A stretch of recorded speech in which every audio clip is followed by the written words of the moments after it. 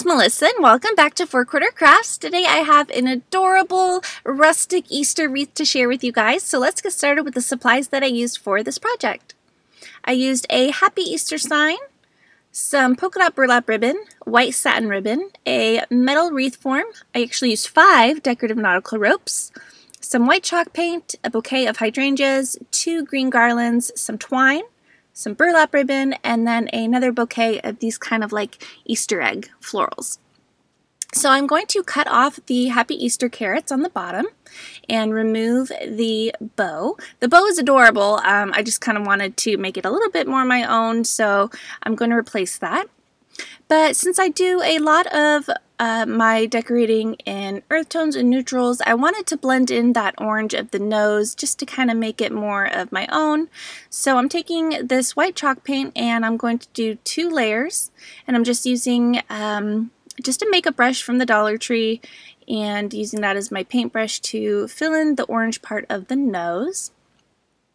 And then I'm going to take some twine. It's the same twine as the hanger, and I'm going to cut a portion of that off and then put a circle of hot glue around the nose and do 2 layers just around the nose. You can see here I'm just wrapping it around, and I think this just gives it more of a finished, polished look. So here is me wrapping.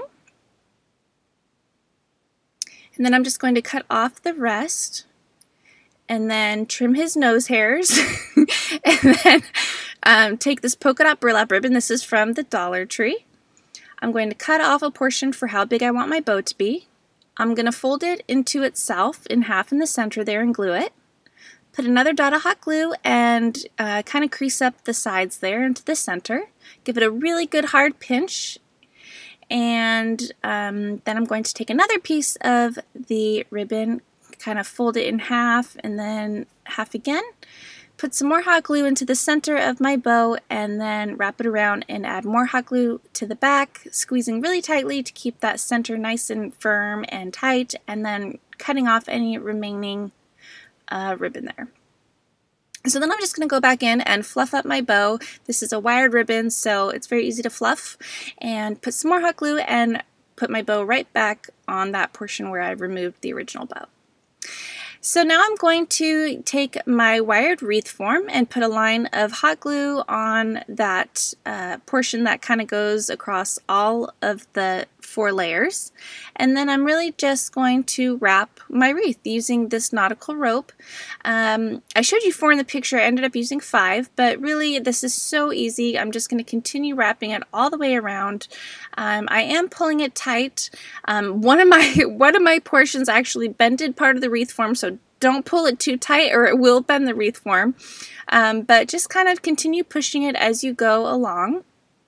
When one part of the nautical rope ends, I just glued it to the back and started right where I left off with another nautical rope and continued wrapping. And as you're wrapping, it's not gonna lay exactly I guess flat because it's a circle, so you might need to continue to just kind of push the rope as you go along to make sure it stays tight. And then here I am wrapping the bottom. Once I get done, I'm just filling in the space there. So that's going to be the portion that I hide with the florals. I'm going to turn it over, glue it, and cut it, and then I have my wreath all done. I'm going to cut out another portion of this ribbon and wrap it around the top there and put some hot glue. This is going to be my hanger at the top, well, where my hanger is going to go. And then I'm taking this wired garland. I'm using 2 of these. I found this at the 99-cent store and I just love it. I'm going to double it up and then double it up again. So each section of that garland is going to be 4 pieces of the garland. And the reason I'm doing that is just to give it a more thicker look.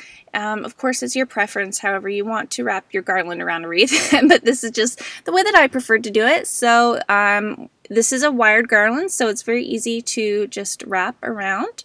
And now starting at the bottom where I know I'm going to put my floral, I'm going to start at the exact same spot as the other side and then just continue to wrap the garland up the wreath.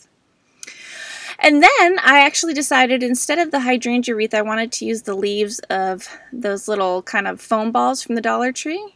And then I cut off some of the little Easter eggs on the bouquet.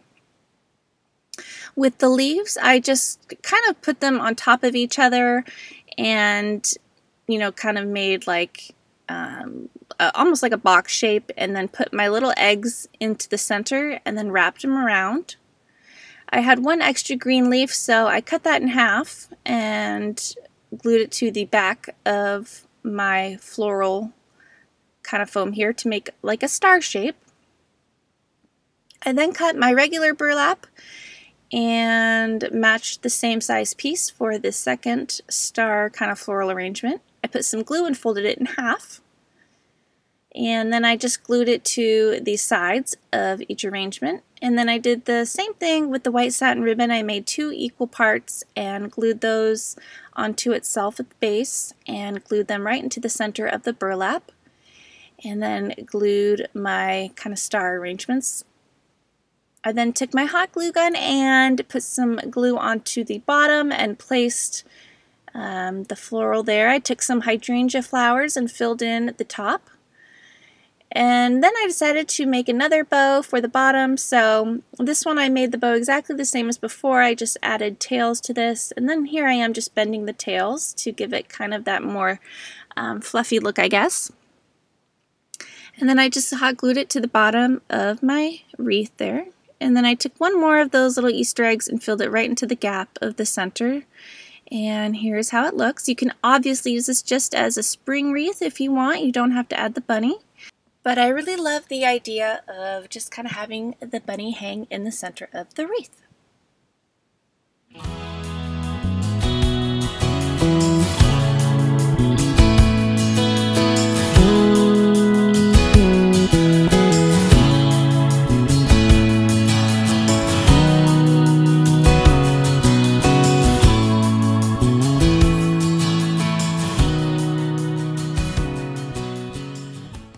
So I really hope that you enjoyed this video and were inspired. If you were, please be sure to give it a thumbs up, subscribe if you are new, and tap the bell for notifications. And as always, thank you so much for watching, and I will see you in the next video. Bye!